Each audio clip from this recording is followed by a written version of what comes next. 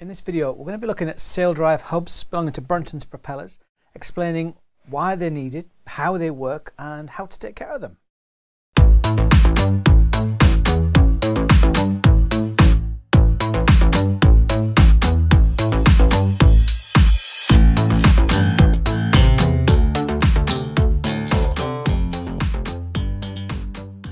Now in this video, I'm going to be talking about Brunton's Saildrive hubs and Saildrive propellers, but they're equally applicable to various other types. The general internal mechanisms is something that's dictated by the Saildrive manufacturers, not the propeller manufacturers, so there's a little bit of a commonality there.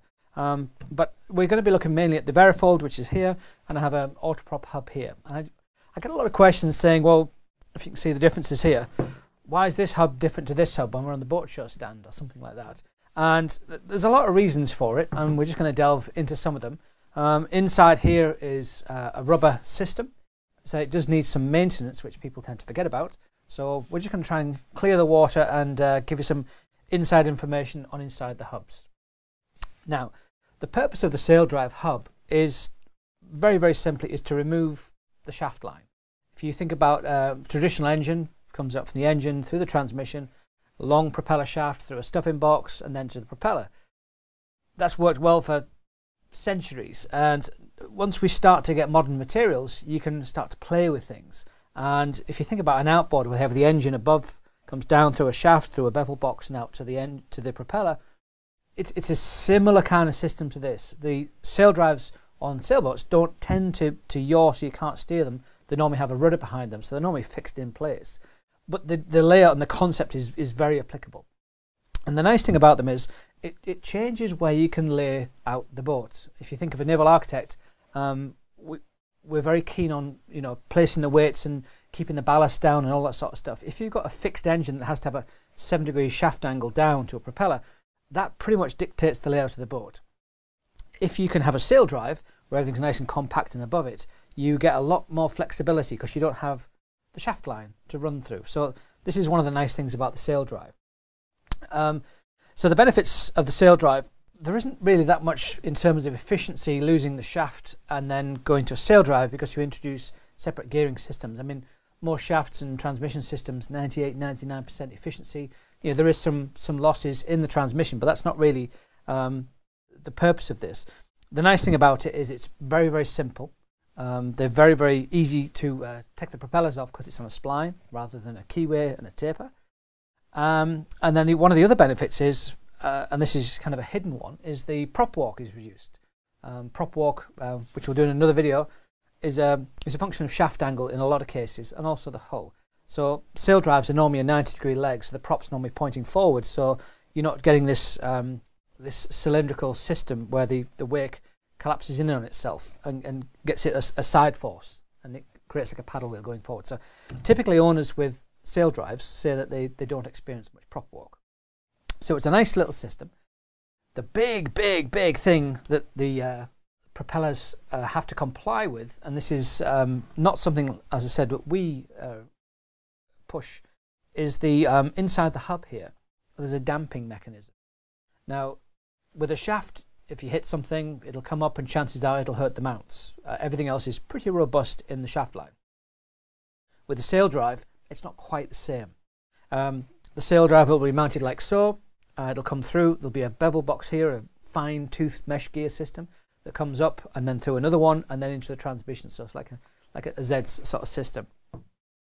And what the manufacturers found quite early on is if you hit anything, and it is a possibility in the ocean, as it strikes the blade, obviously the engine won't be moving at the same speed as the strike, so you get a bit of slippage on the gears and you can strip teeth. So to overcome this, they use inside here, there's various systems, which we'll go into next, of rubber to suppress the shock loads. It's a little bit agricultural system, but it works tremendously well. And I have 3 systems here which we'll run through. And again, these are unique to Brunton's propellers, they're the propellers that I sell. But there is some similarities if you have the various other manufacturers, which will not be named. So let's just have a look at it then. So if you can see on the bottom, again, the difference is in the hubs. This is obviously an autoprop with the blades off, but you can see it's a very, very different way of mounting the hubs. Let me see that on camera there. So this one here is on a shaft. The propeller goes onto a taper, and it's actually the taper that drives. It's not the key that drives. Keeps it tight on the taper. It's locked up, and this one works. This one here has teeth inside, and it sits on the spline, so it's much easier to take on, much easier to take off. Just a different way of doing it. So the first system, which I've seen here, and this is off an autoprop. I've just have the blades off. This is actually just a scrap hub. This system here, again, if you can see this on the camera, there's splines inside here. Now the first one, this would be placed inside the hub, and there's a polymer rubber system, I'm not quite sure the specifics, is poured and cast in place, so you can't physically take it out and service it. And the idea was, this is just a cylinder, as you can see there. This sits inside here, it's poured in, casts, and it bonds, and it makes a permanent bond. And it worked remarkably well. And this is, I think, 20 years old, 10 years old. So it's a really old hub. What happens is that it starts to fail, is the bond breaks, and obviously there's a torque load going in on the spline here. And then as the bond breaks, this will spin, because there's no, just because it's a cylindrical shape, this will spin, and it starts to melt the rubber, and then you lose drive as it starts to fail. And then once you slow down, it'll set again in the cold water, and it goes, and that's how it would fail. So there was a, you know, it worked well while it was from the beginning, but then there was an updated system where you start to get some mechanical connection, and this is actually this one here, which is the same as this one. So it looks like this on the back. You see it on camera. There's no fastenings, and the way it works is there's a groove on the side of the cylinder here, and we have this big circlip that you would put it all together inside, and you can see again there's the scallops in there. This will all fit in. I won't do it properly now, but you can get the idea. And once it drops down to a certain point, once this metal meets this one, the circlip goes over, and there's a similar slot inside the hub. You push it all together in a press, this clicks in place, and then it's done. It's brilliantly, and there's a lot of these in service now. You may, if you're watching this video, you may have one of these in service. The disadvantage of them is the marine environment. As you can see, there's some shell fouling on here. This is a rubber dowel system, and it's not sealed, so the water can get inside, and obviously being rubber over 10-15 years start to degrade. So when you try and service them, and I have done a few, it's been quite interesting.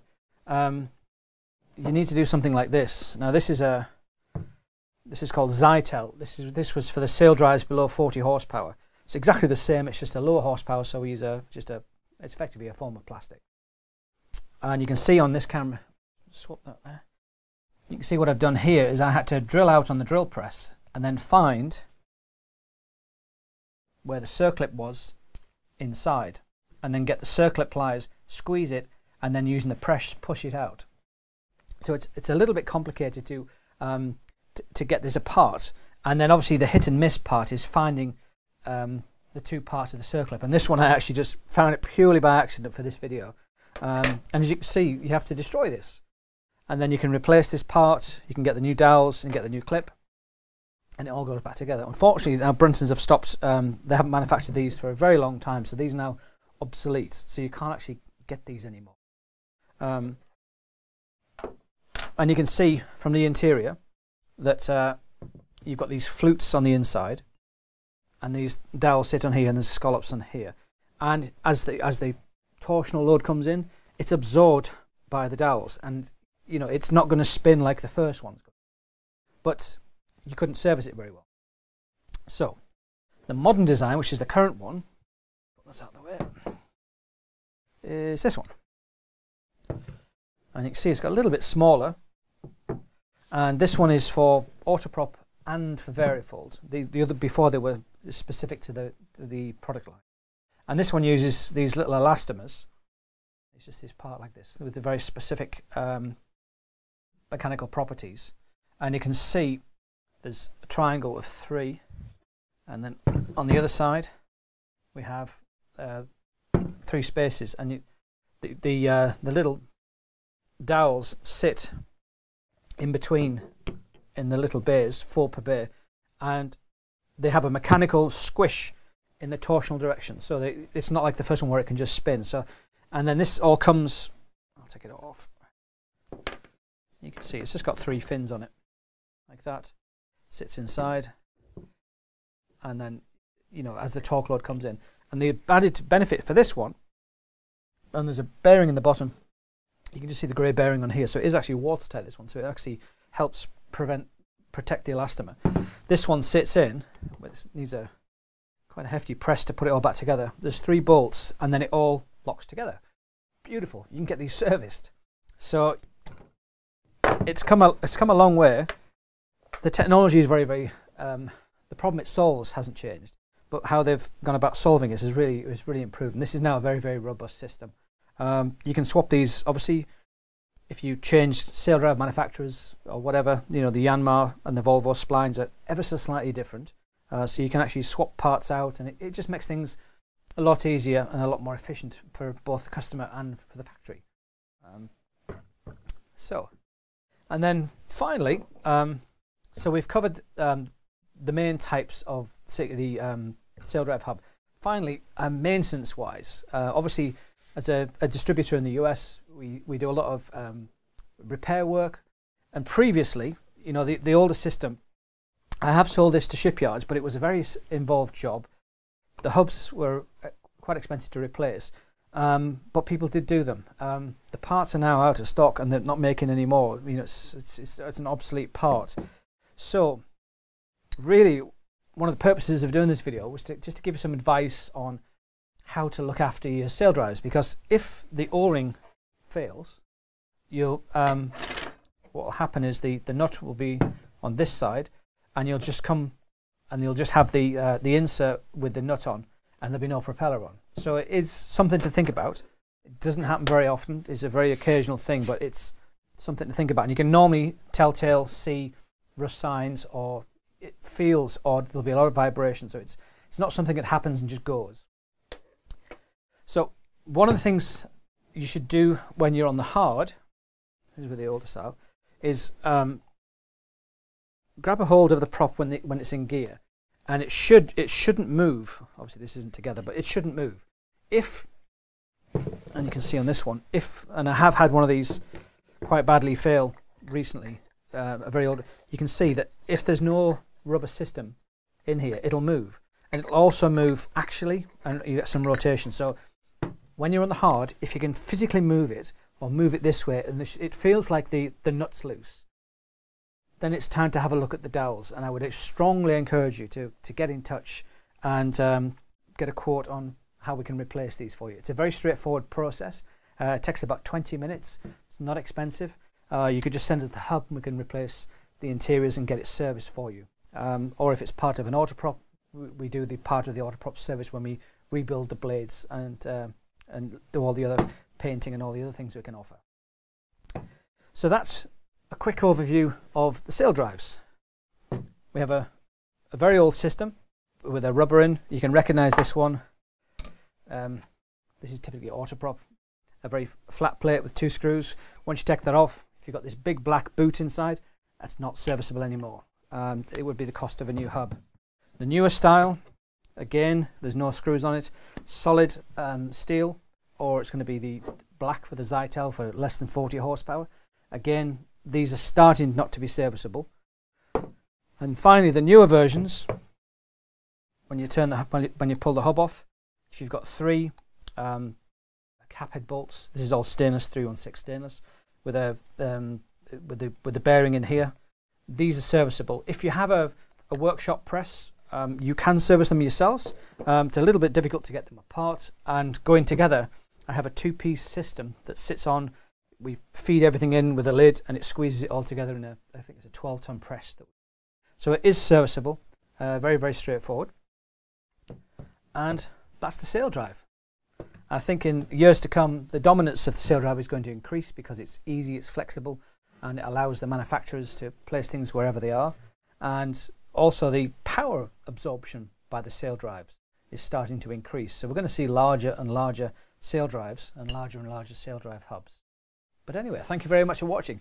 My name's Rod Sampson. I'm the US distributor for Bruntons. We're in Virginia Beach. If you liked the video, please do click on the link before. Thanks very much.